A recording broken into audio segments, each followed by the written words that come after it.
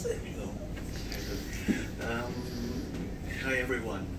Have you ever been so busy on your work day that you forget to say thank you to everyone, to thank the people that do something, some kindness, some look at those nice people.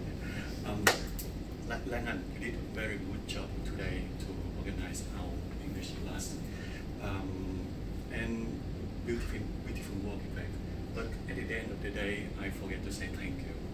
Very domestic, very, what is the word? Pity. Yes, very pity.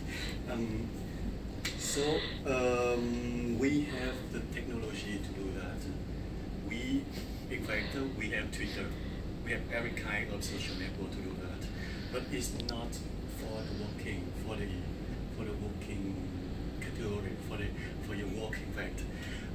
So we try to build an application to that easy as you send a message to the people, to the person that you receive the kindness of them, to show them gratitude, and also to public, to say to everyone that that person, that people is very nice.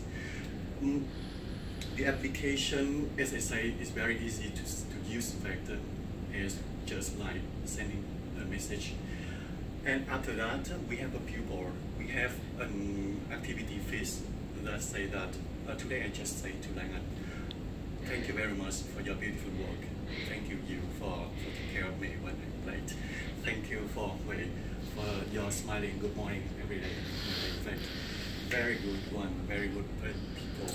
So after that, we try to make a billboard of top 7 people who receive the most gratitude, receive the most message of a month, of a quarter, of a year, to show them that their work is recognized. They can, okay, the time is coming.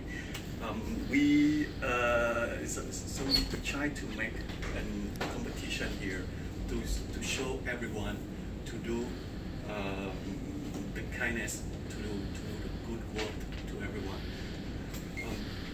So next time, the application is still on alpha testing, is still on demonstration demo, but you can participate in alpha and beta testing after that. I will give you the link after. And so next time when you see the kindness, you want to promote gratitude, think about care and share, think about our project, think about Kasha.